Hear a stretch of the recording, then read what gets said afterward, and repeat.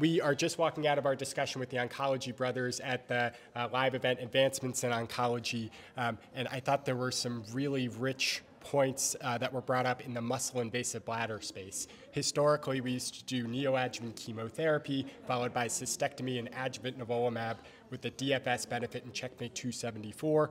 Now we obviously have the NIAGARA regimen, which is being referred to as this sandwich approach, so durvalumab plus neoadjuvant chemotherapy prior to cystectomy, followed by adjuvant durvalumab. And a lot has been said about ctDNA in this setting.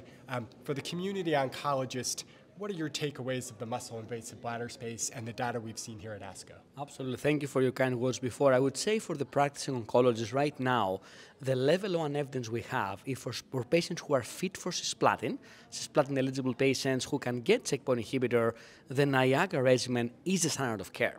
So gemcis plus durvalumab, 4 cycles neoadjuvantly, radical cystectomy, lymph node dissection, and then up to 8 monthly doses of adjuvant durvalumab. And the big question is, do you need the adjuvant component? And we're going to see interesting data tomorrow morning at the session for bladder cancer with ctDNA data incorporated in the NIAGARA data set. So it will be very interesting to see whether ctDNA may or not be used to help guide that adjuvant decision-making for the adjuvant immunotherapy. I think more to come in that regard because we have a worry about overtreatment, toxicity and cost, but also worry about undertreatment.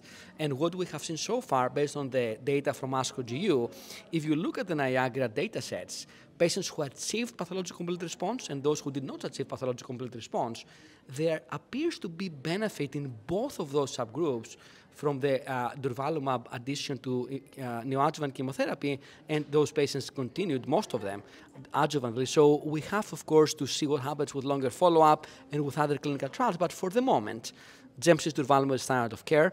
I want to make the point, this approach is for cisplatin-eligible patients.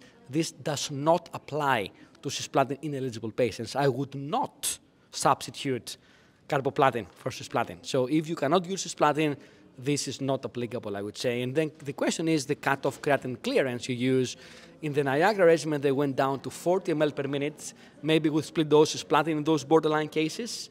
And that's a question how comfortable you are to give cisplatin in those GFR levels, and everybody has a different threshold. In NIAGARA, they went down to 40 ml per minute or higher.